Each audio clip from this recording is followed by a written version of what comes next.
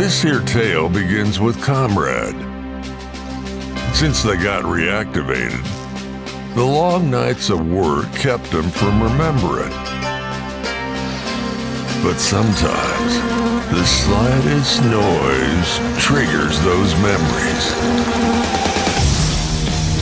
Kidnappings, assassinations, sabotage.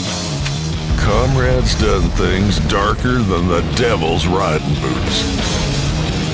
But the worst of it isn't remembering. It's not remembering why. Enough blarney. Comrade ain't one for sitting still. Because now they're free to choose their own targets and take down the man.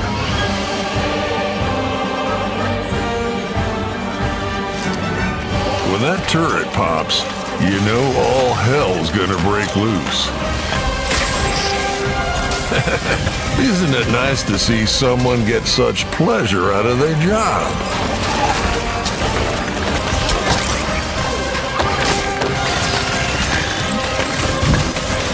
Not too many revolutionaries come equipped with their own artillery.